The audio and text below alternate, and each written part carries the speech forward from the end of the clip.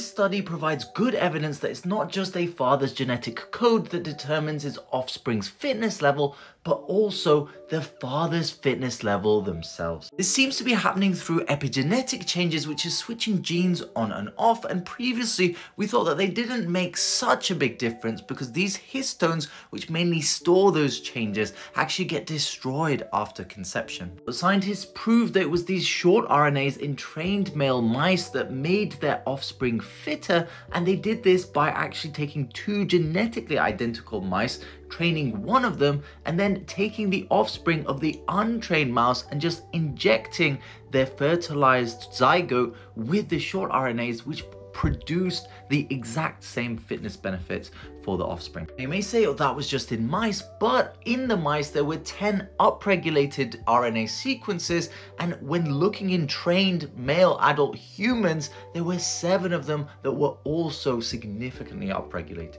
So even though this research needs confirmation, it might be time to pick up the dad dumbbells for more than just yourself.